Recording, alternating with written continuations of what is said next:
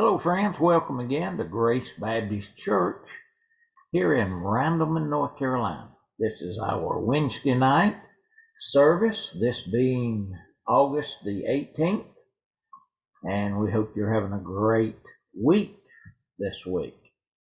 And I hope you're ready to study the Word of God. It'll help you, and it'll give you strength, it'll give you assurance, it'll give you purpose, and it will definitely give you wisdom and guidance. Take your Bible and turn with me. We're in chapter 17 of Proverbs, and we're going to pick it up at verse 7, about where we left last week, and continue here in chapter 17. So let's go to the Lord in prayer right before our message. Father, as we study tonight, fill us with your Holy Spirit. Teach us things that will help us to be more like our Savior. Keep us away from the booby traps I'm sure that Satan would throw in our path. I pray you'll just help us to learn the wisdom we need from this passage to apply these principles, and we'll give you the praise for it. For it's in our Savior Jesus' name we pray. Amen. Well, verse number 7 says, "Excellent speech becometh not a fool, much less do lying lips a prince." Now, that's kind of a very unusual verse. Think about this. Excellent speech becometh not a fool, much less do lying lips a prince. Now, it's a contradiction in terms for a fool to speak well or for a prince to be a liar. See, it's not becoming for such inappropriateness to exist. Think about that. A prince is supposed to tell the truth. And the foolish person normally is going to talk foolishly. The wise person, he's the one who's going to speak wise words. The wicked, vile person has a hard time using intelligent, superior language because they are usually saying something foolish and vile. And have you ever been around someone they seem to just curse and swear every other word, and then maybe even take our wonderful Lord's name in vain? Well, they're not showing their intelligence there. They're showing ignorance. Many do it to try to appear mean and bad, and in reality, everybody's probably thinking, you know what? I've got to get away from this person. I don't want to hear this type of language. So choose your words very wisely and carefully, because our words describe what's in our heart. Whatever's on the inside is going to come out. And so use good language. I remember hearing about a young man who got saved, and he told his pastor, he said, "Pastor, I want you to pray for me. I'm a mechanic by trade, and we always have problems around the garage, and I'm just used to cursing. And I hope and pray God will give me deliverance and help me to use good, clean language instead of cursing. I want to be a good witness for the Lord." So the pastor said, "Well, I'll tell you what you do. Every time you feel like saying a cuss word," he said, "just quote a scripture or sing a hymn, and it'll just naturally get better and better." So the young Christian, he was so excited. He got up early the next morning. He went to work, and about 10, 11 o'clock in the morning, the pastor was kind of wondering, I wonder how that young man's doing down at the garage. So he got in his car and drove down to the garage just to see how the young convert was doing. And as he pulled up, he saw that he was under a car working, but his feet were out the side, so he knew it was this young man who had been saved. And he said, "Son," but before he even said anything, he heard him singing. He was singing a song. So he said, "Son, how's everything going?" And he rolled out from underneath the car. "Preacher, it's so good to see you. Thank you for coming down here and checking on me. Everything's going fine." He said, well, I thought I heard you singing a hymn there. He said, oh, yes, I did. I feel like saying a cuss word, but I didn't do it. And he said, I'm doing real well. I said, I've quoted 10 scriptures and sang 5 hymns already. It's only been about 2 hours. But honest to goodness, we need to be very careful about the words that we say. Listen to Proverbs 4:23. Proverbs 4:23. Keep thy heart with all diligence, for out of it are the issues of life. Guard your heart, because what's on the inside of the heart is going to make what comes out on the outside in the life of that individual. If it's good thoughts, good things will happen.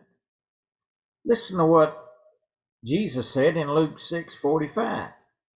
A good man out of the good treasure of his heart bringeth forth that which is good. But an evil man out of the evil treasure of his heart bringeth forth that which is evil. For of the abundance of the heart his mouth speaketh. So what's on the inside, as I said, it's going to come up sooner or later, like the well water. Put the bucket down in the water and brings the water up. If it's nice, pure and clean and sparkly, it's got some good well water in it. You want to drink that water. But if it comes back up and it's dirty and filthy and smelly, you don't want to drink that water. You'll probably get poisoned by it somehow. And so that's kind of the way our words describe the inside of our heart. So that's why I think he's given us a warning here. Use good words. Use good words. But on the other hand, people do not expect their leaders to lie and be deceptive. The prince and the king was to be honest. That's what the verse is actually saying here. They were to be honest with their people, and they were to be honest in dealing with others in the family, and we need to be honest dealing with our family, our friends, our relatives, those that we work with, places of employment, our church family. Always remember, people have a tendency to judge others by the words they employ. So be very careful. Little tongue, what you say. James said no man can tame the tongue. Sometimes we say, boy, I think I'm doing pretty good, and all of a sudden we slip up.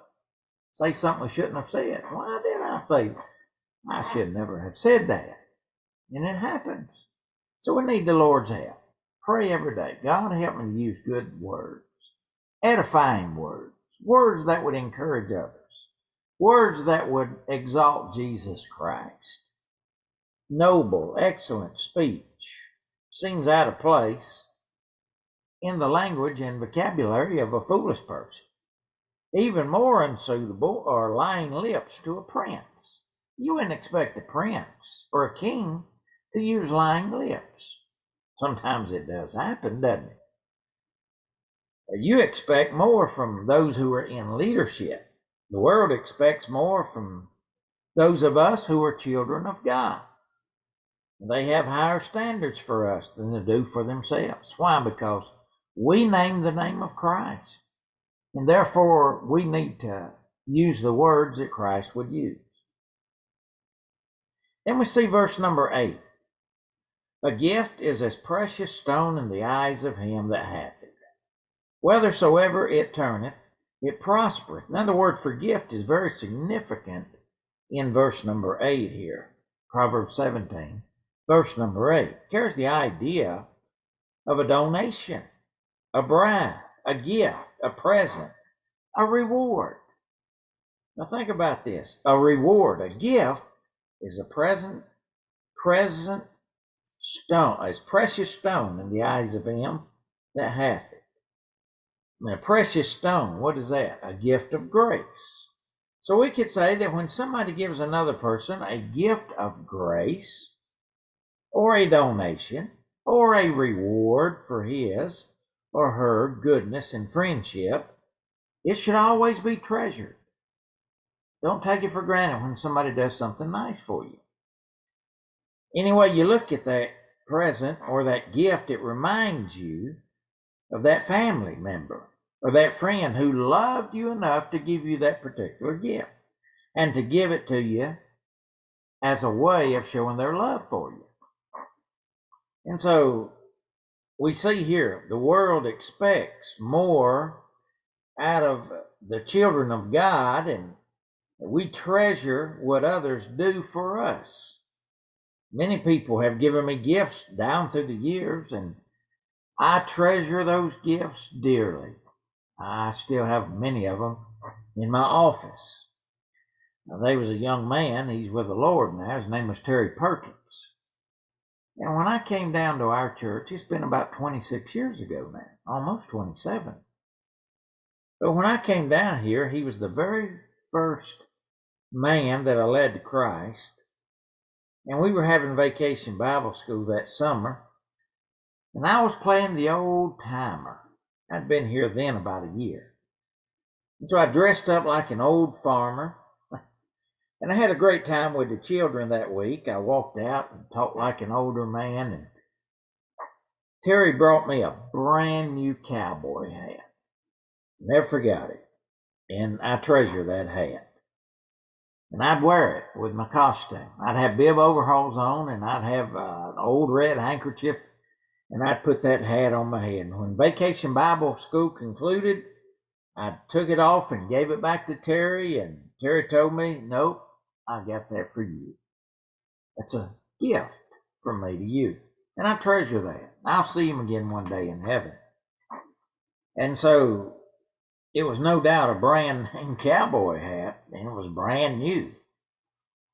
Some of you know the value of these types of hats. And to me, it's more than just the value of the hat. It's priceless because it came from a good friend that I had the privilege to lead to Christ. I've had people try to even buy the hat from me. I said, "No way, Jose.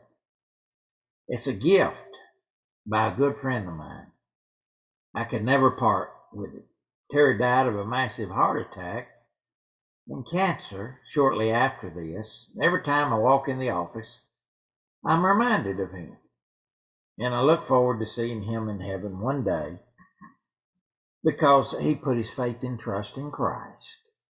And what a great Christian he became. He grew quickly. He really was on fire for the Lord. What a blessing it is just to get a little gift from someone. It thrills your heart. Why? Because you know that love is behind the giving of the present. I want to thank all of the people that have been good to me down through the years and helped me in so many different ways. And there are many of you and many of my friends. Thank God for good friendship. That's what he's talking about here. It's a blessing. Paul put it like this in Philippians 4:11, "Not that I speak in respect of want, because I have learned in whatsoever state I am therewith to be content." Paul said, if somebody gives you a gift, thank God for it. But if they don't, thank God for that too. He said here, "Learn contentment, whether full or empty, cold or hot, rich or poor." Because 2 verses later, he says this, Philippians 4:13, "I can do all things through Christ who strengtheneth me." Whatever your circumstances are this evening, friends, God is well aware of where you are and what you're going through. He will give you the wisdom. He will give you the strength to make it through this situation. You mark it down.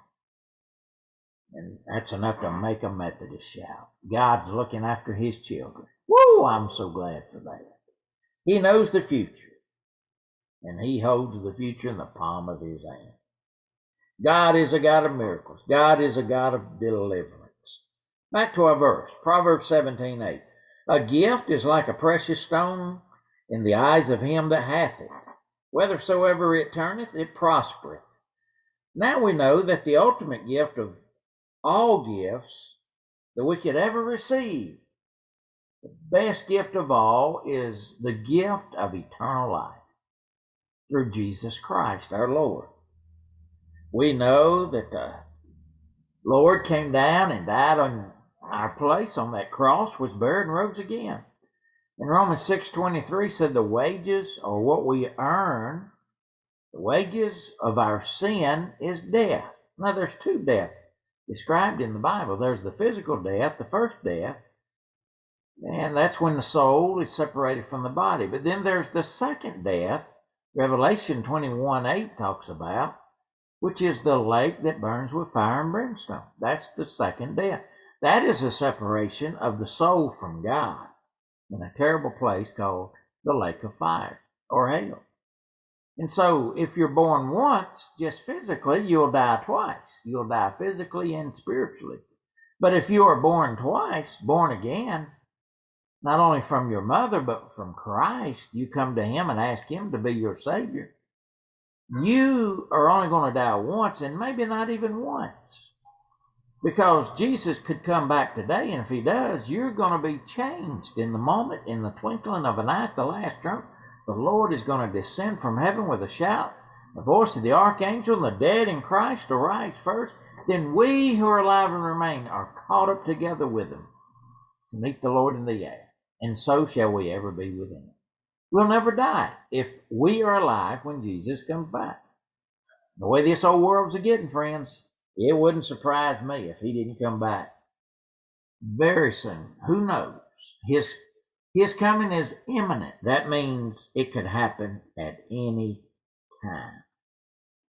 And so always remember that. Salvation is a gift. You can't work for it. You can't earn it.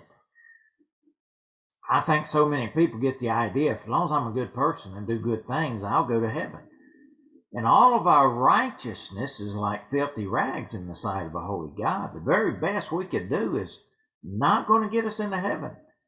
It takes the blood of Jesus Christ, God's Son, to cleanse us of all sin.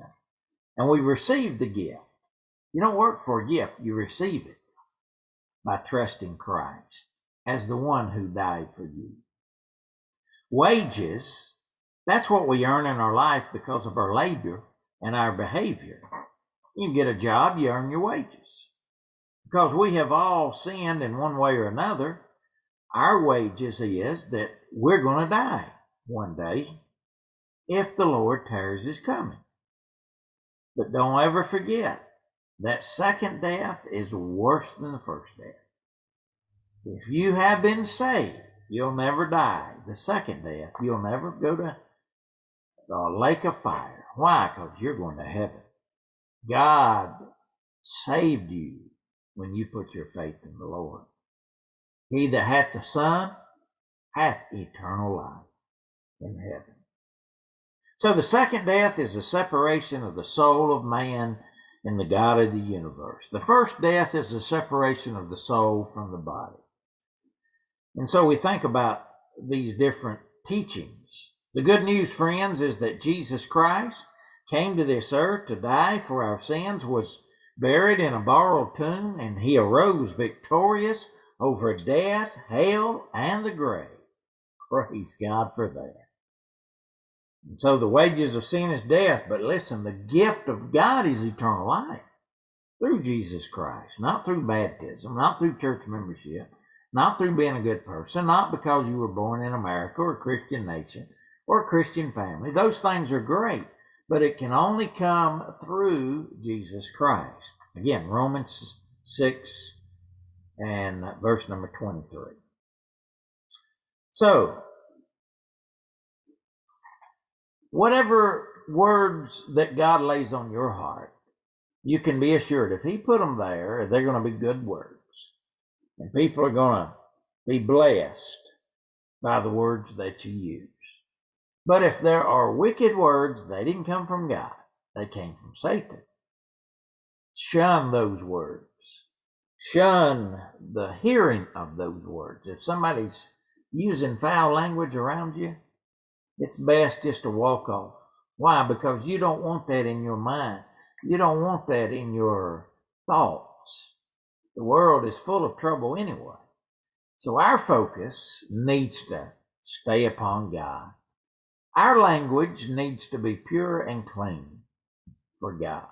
And when we do that, we will be blessed by the Lord. Thank you so much for tuning in tonight. I hope you have a great week. We do have a service at 10 o'clock Sunday morning here at the church. and a Sunday school class at 11 o'clock. So come and see us. If you're looking for a church home, we'd love to have you here at Grace Baptist Church. Let us pray. Father, again, thank you for letting us be together. By the means of internet, bless each one who is listening. I pray that, God, we would learn these principles, that we would be an encourager to those around us, an exhorter to exhort them and encourage them and motivate others to serve our Savior Jesus. Time is short. We know the night cometh when no man can work, and we want to work while we're able to do so. So give us strength and give us wisdom. Fill us with your Holy Spirit. In Jesus' name we pray. Amen. Thank you again, friends, for tuning in. I hope you have a great week. And until the next time, may the Lord richly bless you.